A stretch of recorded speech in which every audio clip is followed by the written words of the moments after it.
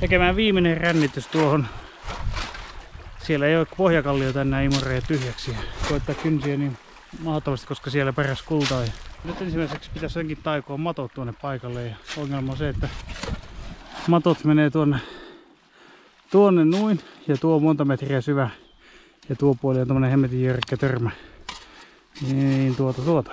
Saapa nähdä.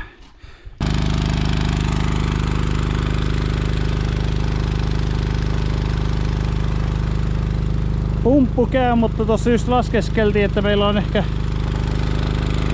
4 tankillista enää. Sillä ei ihan mahdottomia enää kaivaa. Alkaa loppua bensa meille.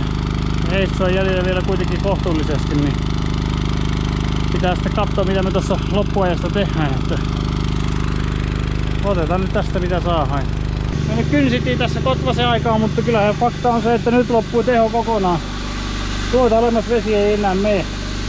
Me ollaan kynsitty ja haravoitu ja kaikki mahdollinen mitä tästä saa. Tuo on aikaisemmin takaisin tippunut pääasiassa. Ja ei me kauhean monta läpiöllistä saatu, mutta jos siellä jotakin olisi, niin se olisi hyvä. Nyt joudutaan kyllä luopumaan tästä montusta ja lähteä eteenpäin. Et säästetään bensaa ja yritä enää tuhlata tähän.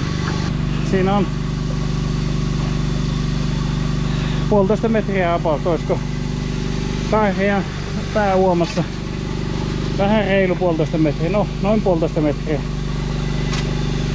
Kallion pinta on tuossa matalimmilla, justiin sen lapion kahvan tasolla.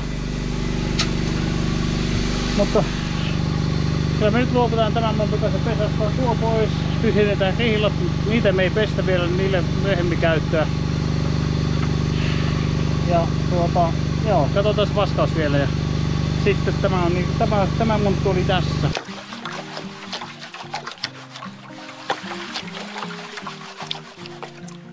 Sitäkö on kaikki mitä tuli matosta? Sitä on kaikki mitä tuli matosta.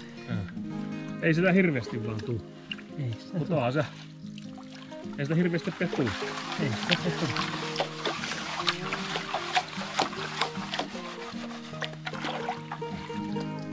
Mitä arvelisikö, onko me ajettiin tuossa äsken? Onko rännitettiin? Niin. En tiedä, olisiko 3 varttia. Olisiko niinkään kauan? Mitä? Olisiko niinkään kauan? Mehän otettiin niin kuin mehän otettiin vasta pirun vettä.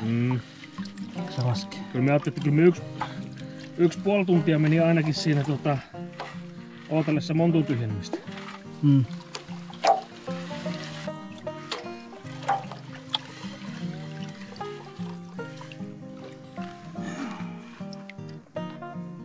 No. Siihen nähdään aika hyvä saalis kuitenkin. Ai on? No se silleen. Yksi mukavan kokoinen hippeli tuossa. Vaan olla 1 usko. En tiedä onko isompi jopa kuin se. Se on siinä ja siinä. Kato perkele, joo, on. Siellä on siellä puolesta. Olisiko tuo ollut se minkä se vingutti? Se voi olla hyvinkin se. Kuka tietää. Sitä voi haaveilla. Voista haaveilla. Tarinoissa ainakin. Niin, joo kyllä. Näin se sen kerrot. Joo. Muuten ei olisi löytynyt, mutta pisti vielä piippaimella. Niin, just niinku kotiakko menee sitten niinku kaverille kertoo. Kun se käydä semmonen homma, kuule vaan kävisi, että sinne piti lähteä neuvomaan sitä hommaa. Ja sitten omalla palistimella piti viikon isä hippu löydettiin. Ei se tos muuten löytynyt. Perkele! Saatanan parma. No niin, meidän pikarännityksen tulos on tuossa aika lailla. Otetaan vähän toisella kameralla, niin näkyy paremmin. Ja joo, aikaan nähden, että kun syrjäsäästä meni siihen, että odoteltiin, että vesi laskee, niin varmaan ehkä maksimissaan puoli tuntia, 45 minuuttia heiteltiin ränniin vaan muutama lapiollinen, mitä saatiin kynsittyä, niin siinäpä se aika lailla oli tuo kultamäärä. Mutta joo, tällä menetelmällä ei tuon syvemmälle oikein tahdo päästä enää, että pitäisi seuraavaksi sitten varmaan, en tiedä, saa lisää tehoa tuohon ejektoriin tai ottaa semmonen hybridi upopumpputaktiikka käyttöön.